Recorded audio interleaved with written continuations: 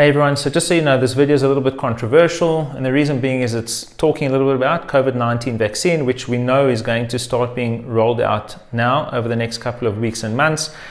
And the reason that I'm quite angry is because last night I came across an article on one particular government which says that the vaccine is mandatory, and they actually want to try and force people to get vaccinated. There were comments of without a vaccine you won't have entry into theaters, into movie cinemas, into museums, sporting events, gyms. There'll be travel restrictions in place. There'll be less aid from government and a whole lot of things around that to basically try and force people into being vaccinated. Okay, that's all very well, but you cannot force somebody to be injected with something where we don't even know what the long-term results are. Everybody is saying, or at least some medical professionals are saying, yes, this is fine, it's healthy, there's no damage, etc. But to be quite honest, nobody knows that. It's just like in the beginning when COVID hit us, nobody knew what was going on, and I don't even think they still understand what's going on.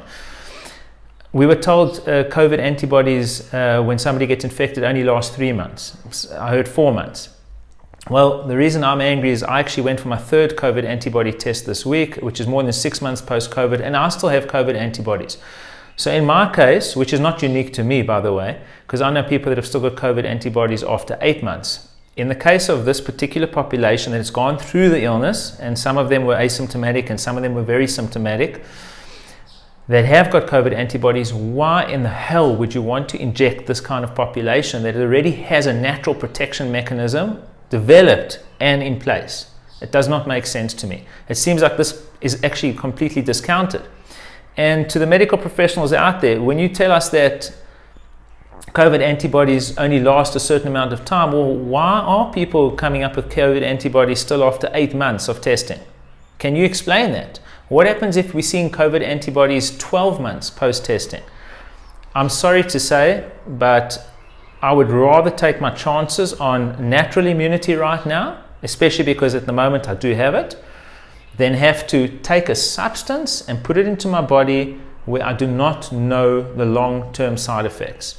And there's many scientists and medical doctors out there that say, it'll be fine, it's harmless, we just stick it in your body, changes a little bit of DNA, produces some proteins which will allow a defense mechanism for COVID. Well, that's all very well and wonderful. But what happens 10 months down the line, 12 months down the line, 2 years down the line, who knows, 5 years down the line?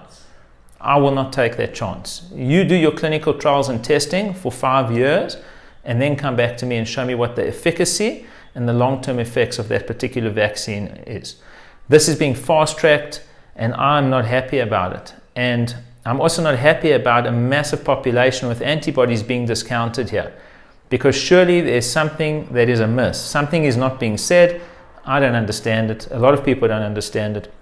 And believe it or not, there's many virologists and scientists out there and biotechnologists who are against vaccination because they are concerned about the unknowns. Yes, this is a terrible period. A lot of people have been sick. A lot of people have been dying. And we want this COVID-19 situation to come to an end.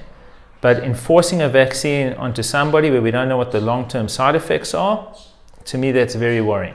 And to discount an entire population, and there could be millions of people who have got existing COVID antibodies, which were only thought to last a few months, but they've got them lasting much, much longer.